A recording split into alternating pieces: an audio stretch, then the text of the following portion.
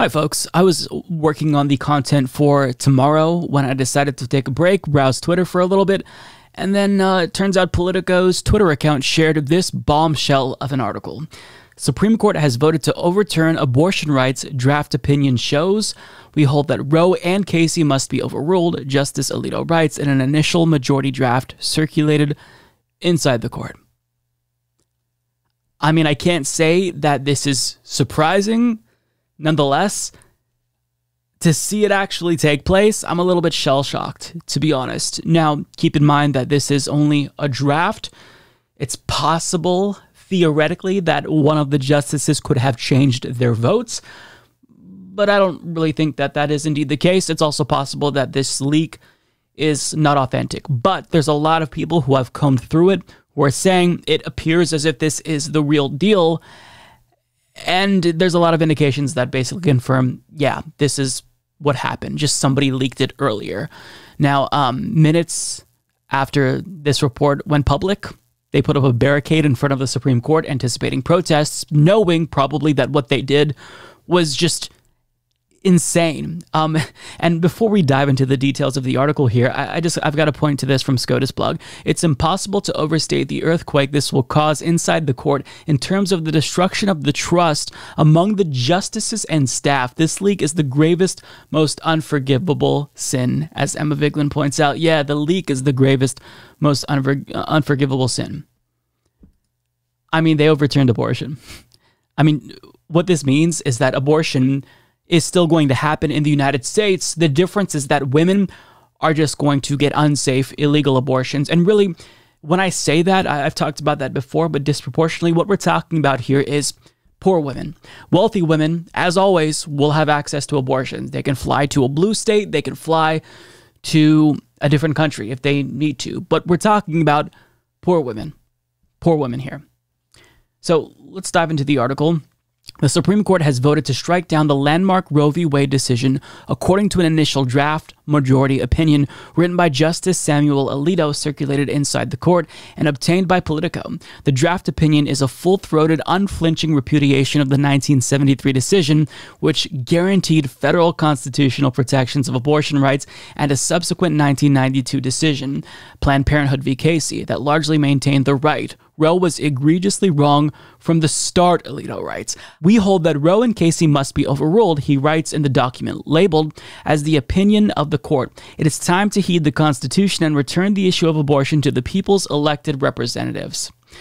Deliberations on controversial issues have in the past been fluid. Justices can and sometimes do change their votes as draft opinions circulate, and major decisions can be subject to multiple drafts and vote trading. Sometimes until just days before a decision is unveiled, the court's holding will not be final until it is published, likely in the next 2 months. Now, we won't get the actual verdict for maybe a month. It could come anytime, really. But I mean, if you want to see it, it's right here. Probably not the final draft. It is a draft, but I mean, we have no reason to doubt this. Now, I've just got to, real quick before we get back to the article here, point out, as Left Flank that's shared on Twitter, this is what the American people think about abortion. 60% want the Supreme Court to uphold Roe v. Wade. 58% oppose legislation to make it harder for clinics to operate. When it comes to whether a woman can have an abortion, 75% of Americans think that it should be left to the woman and her doctor. So what's happening in this country currently is our country has been taken over by a minority of reactionary psychopathic extremists. And the reason why they're able to do this is because our political system was designed in the most idiotic way imaginable. So smaller, more conservative states have an outsized influence on what happens, right? States like California has the same amount of senators as states like West Virginia. It's truly ridiculous. Now, back to the article here. The immediate impact of the ruling as drafted in February would be to end a half-century, Jesus, it's been that long, of federal constitutional protection of abortion rights and allow each state to decide whether to restrict or ban abortion. It's unclear if there have been subsequent changes to the draft. Now, real quick, what I want to make clear is that for those of you unaware, this doesn't mean that abortion is banned all across the United States. What this means is that states can enact their own abortion bans, as we've kind of been seeing. Now, Republicans want to change that. So they're already saying that in the event they win the House, they will be introducing federal legislation to ban abortions at 6 weeks. Now, that's not going to pass because Biden can easily veto that. But in 2024, assuming Trump gets in and Republicans have the Senate and the House, they're saying we're going to ban abortion in all 50 states. Do you understand how extreme that is and what the implications of that are? And it's not just that they want to ban abortion. If you don't care about this issue, well, guess what's next? Gay marriage. They have the votes to overturn it now. Any worker rights, they can overturn that.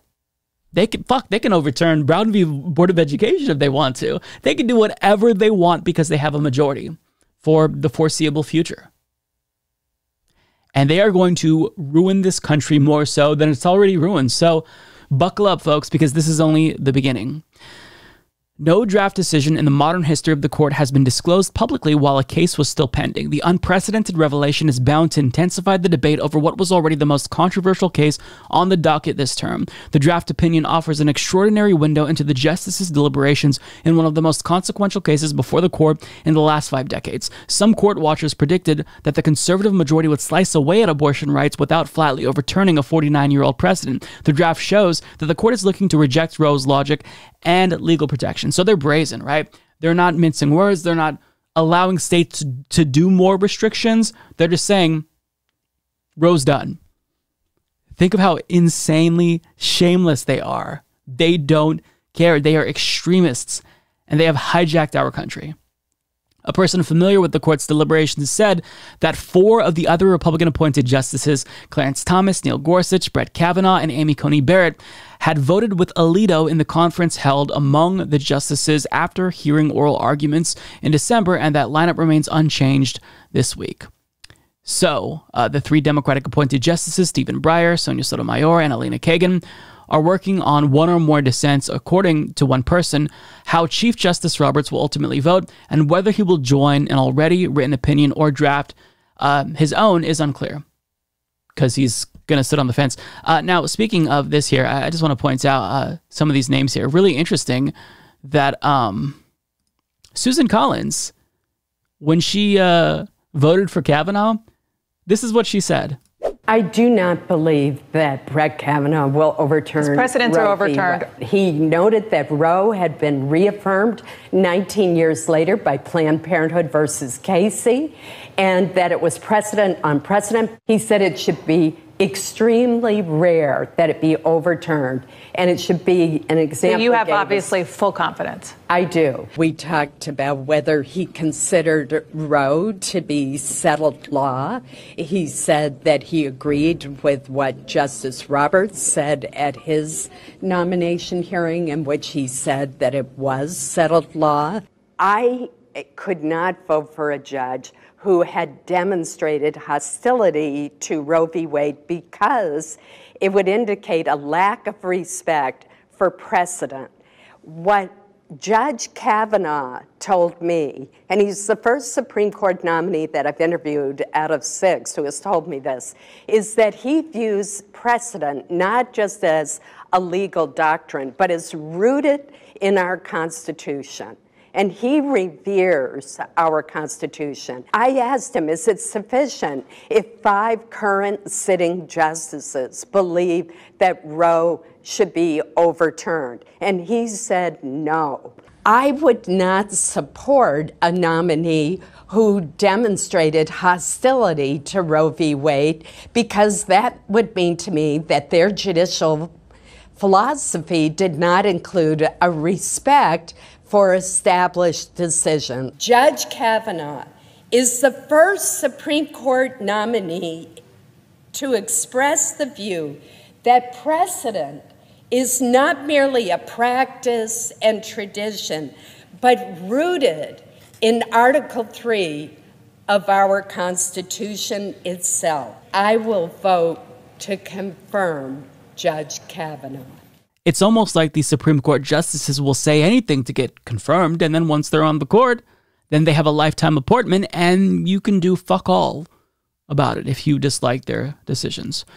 Back to the article here. The document, labeled as a first draft of the majority opinion, includes a notation that it was circulated among the justices on February 10th. If the Alito draft is adopted, it would rule in favor of Mississippi in the closely watched case over that state's attempt to ban most abortions after 15 weeks of pregnancy. A Supreme Court spokesperson declined to comment or make another representative of the court available to answer questions about the draft document. Politico received a copy of the draft opinions from a person familiar with the court's proceedings in the Mississippi case, along with other details supporting the authenticity of the document. The draft opinion runs 98 pages, including a 31-page appendix of historical state abortion laws. The document is replete with citations to previous court decisions, books, and other authorities, and includes 118 footnotes. The appearances and timing of this draft are consistent with court practice. I mean, it's 99% likely the actual draft. It's time to stop pretending as if the Supreme Court is apolitical. It is explicitly political. And until Democrats behave in that way, then things like this will continue to happen. The country will continue to get worse because this is a political institution, explicitly so. These are activist judges. Remember when gay marriage was affirmed by the Supreme Court and we had Ted Cruz and all these Republicans screeching about activist judges? This is what you call activist judges, to overturn almost 50 years of precedent where you had this right to an abortion affirmed by 2 cases. That's activist judges. The disclosure of Alito's draft majority opinion, a rare breach of Supreme Court secrecy and tradition around its deliberations, comes as all sides in the abortion debate are girding for the ruling. Let's go to the actual arguments here. So, a George W. Bush appointee who joined the court in 2006, Alito argues that the 1973 abortion rights ruling was an ill-conceived and deeply flawed decision that invented a right mentioned nowhere in the Constitution and unwisely sought to wrench the contentious issue away from the political branches of government. Alito's draft ruling would overturn a decision by the New Orleans-based Fifth Circuit Court of Appeals that found the Mississippi law ran afoul of Supreme Court precedent by seeking to effectively ban abortions before viability. Roe's survey of history ranged from the constitutionally irrelevant to the plainly incorrect, Alito continues, adding that its reasoning was exceptionally weak and that the original decision has had damaging consequences. The inescapable conclusion is that a right to abortion is not deeply rooted in the nation's history and traditions, Alito writes. Alito approvingly quotes a broad range of critics of the Roe decision. He also points to liberal icons such as the late Justice Ruth Bader Ginsburg and Harvard Law professor Lawrence Tribe, who at certain points in their careers took issue with the reasoning in Roe or its impact on the political process. Speaking of Ruth Bader Ginsburg, it would have been really nice for her to retire when she was still alive rather than just die on the court and fuck over the country for generations. Alito's skewering of Roe and the endorsement of at least 4 other justices for that unsparing critique is also a measure of the court's rightward turn in recent decades. Roe was decided 7-2 in 1973, with 5 Republican appointees joining 2 justices nominated by Democratic presidents. The overturning of Roe would almost immediately lead to stricter limits on abortion access in large swaths of the South and Midwest, with about half of the states set to immediately impose broad abortion bans. Any state could still legally allow the procedure. Until Republicans take control, then it's banned, and then the Supreme Court will reaffirm that and will go 2 steps backwards. The Constitution does not prohibit the citizens of each state from regulating or prohibiting abortion, the draft concludes. Roe and Casey arrogated that authority. We now overrule those decisions and return that authority to the people and their elected representatives. The draft contains the type of caustic rhetorical flourishes Alito is known for, and that has caused Roberts, his fellow Bush appointee, some discomfort in the past. At times, Alito's draft opinion takes an almost mocking tone as it skewers the majority opinion in Roe, written by Justice Harry Blackmun, a Richard Nixon appointee who died in 1990. Roe expressed the feeling that the 14th Amendment was the provision that did the work, but its message seemed to be that the abortion right could be found somewhere in the Constitution, that specifying its exact location was not of paramount importance, Alito writes. I've got to say that this line is sticking out to me, the one where Roberts is really he's discomforted by the things that Alito says. Okay, well then right the wrong and retire, right? Retire. make it so there's one more liberal justice, right? You can change that. He's not going to do that, though. And even if he were to do that, Joe Manchin and Kyrsten Sinema would make sure that they hold that seat open until Republicans take over the Senate, whenever that is, 2022, 2024. They'll make sure that, a liberal is not going to be his replacement. Let's see here. Alito declares that one of the central tenets of Roe, the viability distinction between fetuses not capable of living outside the womb and those which can makes no sense. In several passages, he describes doctors and nurses who terminate pregnancies as abortionists. When Roberts voted with liberal jurists in 2020 to block a Louisiana law imposing heavier regulation on abortion clinics, his solo concurrence used the more neutral term abortion providers. In contrast, Justice Clarence Thomas used the word abortionist 25 times in a solo dissent in the same case. So for whatever reason, Alito is virtue signaling and shifting further to the right rhetorically, which is bizarre for a Supreme Court justice. Alito's use of the phrase egregiously wrong to describe Roe echoes language Mississippi Solicitor General Scott Stewart used in December in defending his state's ban on abortions after 15 weeks of pregnancy. The phrase was also contained in an opinion Kavanaugh wrote as part of a 2020 ruling that jury convictions in criminal cases must be unanimous. In that opinion, Kavanaugh labeled two well-known Supreme Court decisions egregiously wrong when decided. The 1994 ruling upholding the detention of Japanese Americans during World War II, Korematsu versus United States, and the 96 decision that blessed racial segregation under the rubric of separate but equal, Plessy v. Ferguson. The High Court has never formally overturned Korematsu, but did repudiate the decision in a 2018 ruling by Roberts that upheld then-President Donald Trump's travel ban policy. So, I think that we've got the gist of it, right? It's over. Roe's over. I'm pretty certain that this is the real deal. I think that most people acknowledge that this is the real deal. So, here we are in the United States. We're going back to the age where women have to get coat hanger abortions in back alleys. Because, only blue states will allow abortions for now. Red states will overrule them very quickly. There's a lot of red states that have passed trigger laws, meaning that if Roe is ever overturned, then immediately abortion becomes illegal in that state like that. But just wait until Republicans take control. Once they have all three branches of Congress, all 50 states, baby, because that's what they are already telling us that they're going to do. And one thing about Republicans that's different than Democrats is that they actually get their agenda carried out. But I've got to say, abortion is only the beginning, right? Because they will go for marriage equality next and every other civil right and civil liberty that we've spent decades fighting to achieve. They will undo all of it. And while they take our country back decades, when other countries are moving forward, all you're going to hear on mainstream media is how the far left is the problem. The far left is extreme. Yeah. Absolutely ridiculous. The far left wants healthcare. The far right, which is the entire Republican Party and its base, is taking away fundamental civil rights. And if this doesn't shake you to your core, then I don't know what to say. It's if you don't care about abortion, again, it's going to be a different civil right that they go after. Who knows? Maybe they'll try to ban legal weed in states that have legalized it, like my state. There's no limit to the moral depravity of this extremist far-right death cult known as the Republican Party and their base who votes for this. So, I'll leave that there. I didn't want to wait until tomorrow to talk about this because this is happening right now. And it's honestly disturbing.